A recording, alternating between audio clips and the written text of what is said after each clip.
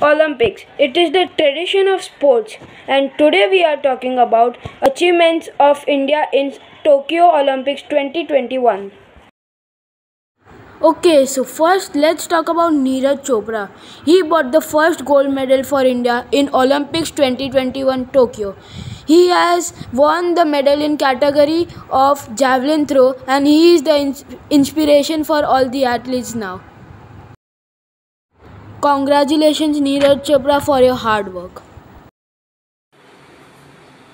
So I would just like to speak a little bit about Neeraj Chopra. Neeraj Chopra is one of the best athletes that in recent times, as we've seen his performance in the Tokyo Olympics.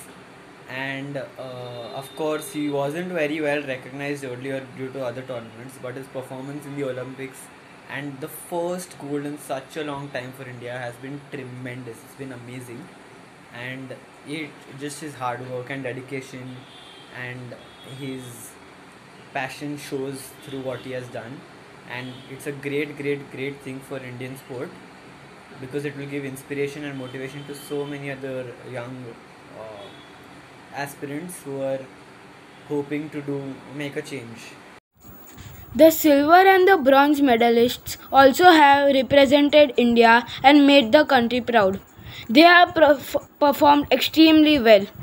I hope next time they will bring a gold medal, and they deserve the medal they have from their hard work and passion. Really like to appreciate PV Sindhu because she becomes the first athlete of India to win two Olympic medals in her whole career. So many congratulations to her.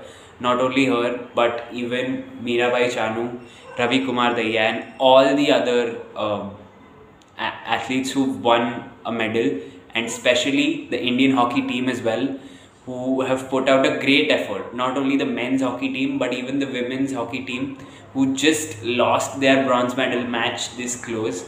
And all the athletes have put in great amount of efforts.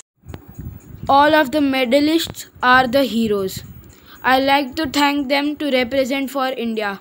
Congratulations and have a bright future.